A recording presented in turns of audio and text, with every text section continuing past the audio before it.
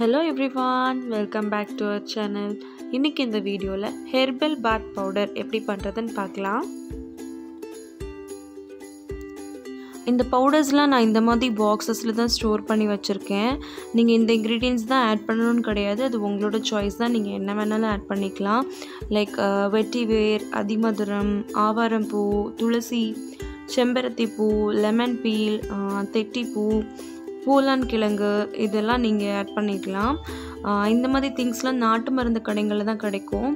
அப்படி இல்லைன்னா சில க்ரோசரி ஸ்டோர்ஸ் ஆர் சூப்பர் மார்க்கெட்ஸில் கூட கிடைக்க சான்ஸ் இருக்குது.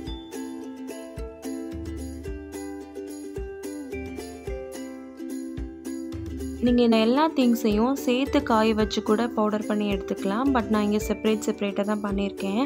ஏன்னா இப்போ எனக்கு நீம் பவுடர் வச்சு ஃபேஸ் பேக் பண்ணணும் அப்படின்னா நான் அதை எடுத்து பண்ணிப்பேன். பட் சேர்த்து பொடிக்கும் போது எனக்கு அதை பாத் பவுடராக மட்டும்தான் யூஸ் பண்ண முடியும்.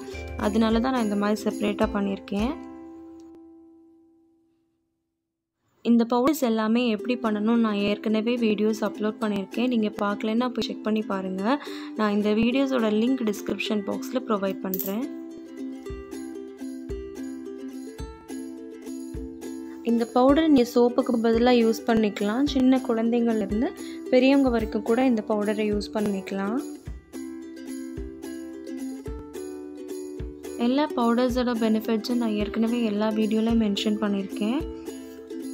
இப்போ இந்த வீடியோவில் எல்லா பவுடர்ஸோட மெஷர்மெண்ட்ஸும் தான் நம்ம பார்க்க போகிறோம்.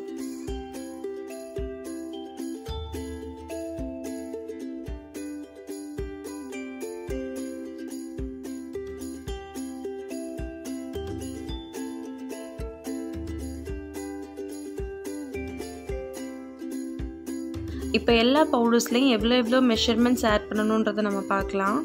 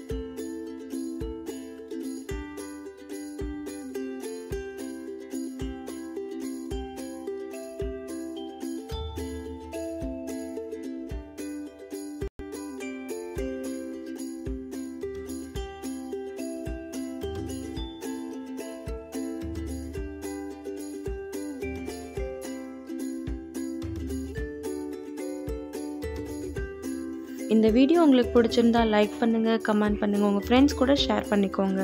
நம்ம சேனலை இன்னும் சப்ஸ்கிரைப் பண்ணலைன்னா சப்ஸ்கிரைப் பண்ணிக்கோங்க. தேங்க்யூ ஃபார் வாட்சிங். பாய்.